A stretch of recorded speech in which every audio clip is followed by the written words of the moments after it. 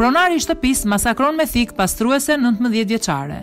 Trupi pa jetë i një vajze u gjet në katin e dytë të një ndërtese në rrugën Brioshi 93 në Milano, nga policia italiane.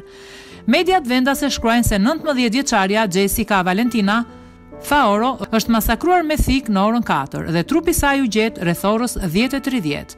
Për këtë arsye makabre u arrestua 40 vjeçari Aleksandro Garlaski. Për 40 vjeçarin policia kishte pasur dhe dyshimet e para pasi në shtëpinë e tij, ku u gjet e vdekur vajza, jetonte ai së bashku me bashkëshorten. Ai ka pritur derisa të largohej bashkëshortja për të ngacmuar seksualisht Jessican, por që mori një refuzim nga ajo.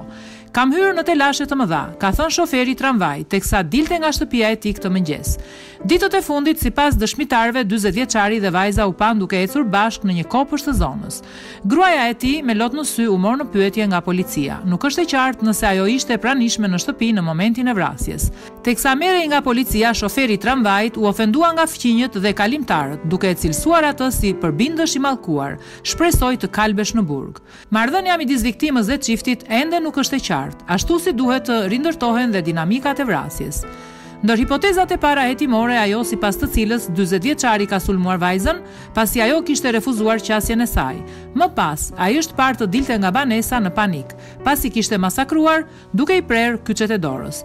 Thika me të cilën ka kryer krimin ende nuk është gjetur. Versioni i 40 vjeçarit, të cilin e ka bërë të ditur gjatë marrjes në pyetje në polici. Ai ka deklaruar se gjithçka ka ndodhur pas një përplasje, pasi sipas tij, vajza ishte gati të jepte një injeksion për diabetin.